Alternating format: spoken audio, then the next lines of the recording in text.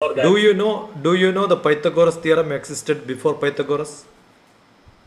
I actually heard that it, but I don't know too much about it. Yeah, 7th grade NCERT Indian book. If you open it, Pythagoras theorem, there is a one single line.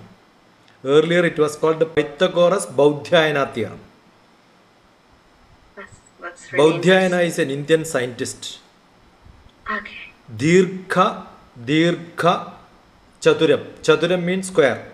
No, rectangle.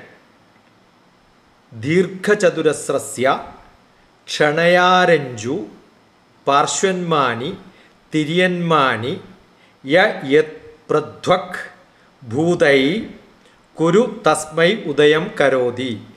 This is what is Baudhayana's theorem.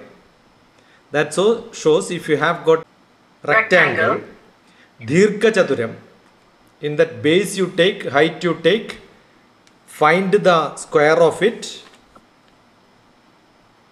you will get the hypotenuse. Actually, if I want to get the hypotenuse of my screen, I have to measure the length and breadth and use the formula to get the hypotenuse, right? Yeah. Instead of that, I can straight away measure it. No. Is it a good example to give? Yeah, that's very true. I think there are definitely better examples. Again, assume that I have to make a ladder. Why should I measure the height and length? And so these are all, and the proof what you have given is not a proof. It's only an observation. Yeah, I know. Yeah. Actually, proof can be, the proof can be you take the right angle triangle and from the right angle you draw to the hypotenuse, you draw a which will be a perpendicular bisector actually, which connects to the hypotenuse, and then you can see equal triangles there. Use the equal triangle formula for all the two triangles inside the one right angle triangle. That leads to the proof. Actually, the proof what you have given is only an observation.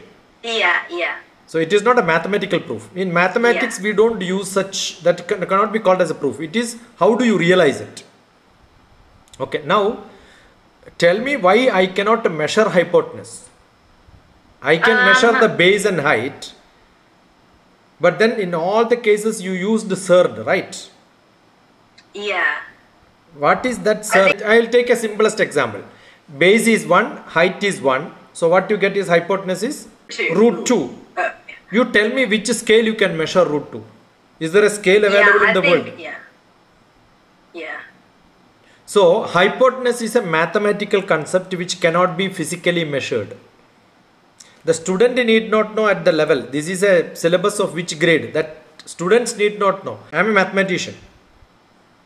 So when DrTPS speaks, I am a mathematician and doctorate is in mathematics. I must realize the surd is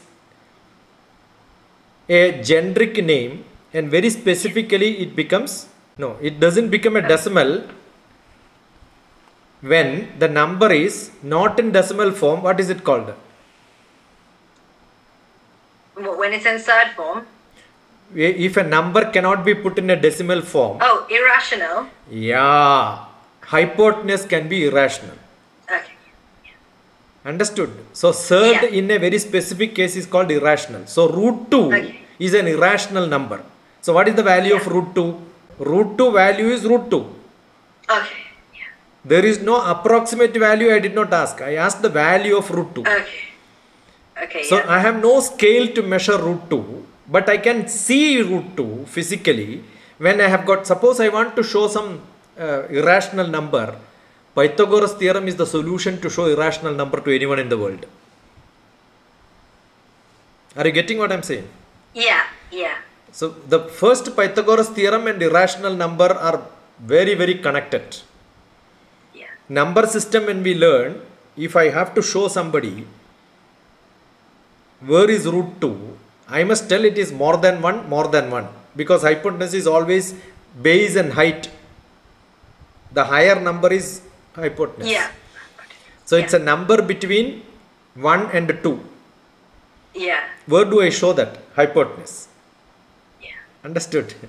Yeah. Otherwise, I should tell that no, it's like a 2 pi r. Take a 1 radius and make a 2 pi r. Similarly, I can show pi. So most of the irrational numbers to show, I have to use geometry. So right angle triangle is a form in which I can show irrational number to somebody.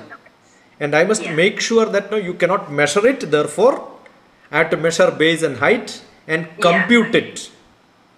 Yeah. That's it. So when I write square root of 35, square root of 36, 36 is simple 6. Yeah. Square root of 35 is 6, less than 6. But how much less? Yeah, yeah. That's a very small number, very close to 36. Up to that only I can tell. But it is not 35, I mean 6 point or 5.99999. No, it's not.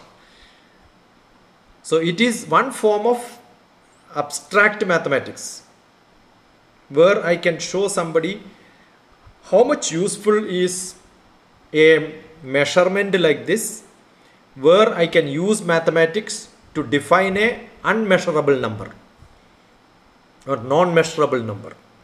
Yeah. That is the beauty of Pythagoras theorem, or that is the beauty of Baudhayan's theorem. Similarly, pi was also invented in Kerala. Really? Why I didn't not? know that. Madhavan, Sangamagrama Madhavan is the man who defined pi value. You should love mathematics and you should love India. Yeah. Sangamagrama Madhavan. And Baudhayana, I don't know, where is he from? He is from somewhere in the North India. Baudhayana. So they all defined irrational number. That's where the beauty is. They realized there are numbers which cannot be measured. That is how the 2 pi r. The pi definition came from the circle. When they found a circle, you can measure it, but you cannot make it exact measurement. Suppose you draw a circle with 1 unit and then spread it out. It's immeasurable. That's a beauty. You cannot put it anywhere and measure it. And one beauty is, I will tell you, the Pythagoras theorem, you look at the cobweb. The first one triangle, and use the hypotenuse, draw another right angle triangle there. Root 2 becomes the base, root 2 becomes the height. Once you draw like that, automatically you get the cobweb. Beautiful way.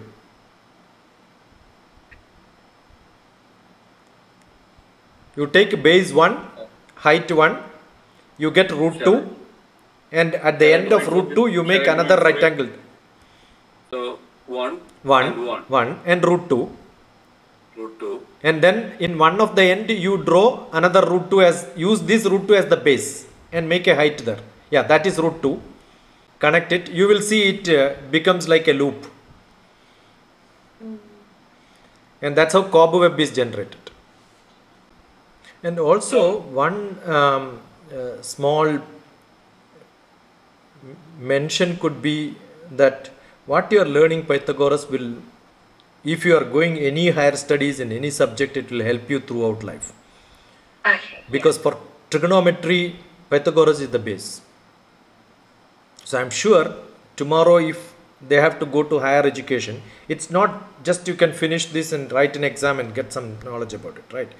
It's a base for many mathematical theorems which are going to come in the subsequent life. Yeah. If you are going for any education at any level, this will help you. I'm sure that grabs attention of children, right? Something which is not a short-term benefit, you're going to have a longer benefit. I'm sure they will raise their eyes. Yeah. And applications in the beginning, probably that will help. Oh, okay, yeah. Otherwise, when you write third number, suppose when you write root 33, better to put it as 5 and root 5 square is 25 plus, right? So it adds some idea about what this number is. So it is in between 6 and 7, in between 8 and 9. So it's a higher number than the base and height. Yeah. Hypotenuse is always higher than the base and height, right? Yeah. So that idea will come to them. And it is not added together also. See, 1 plus 1 is 2, but root 2 is less than 2, but higher than 1.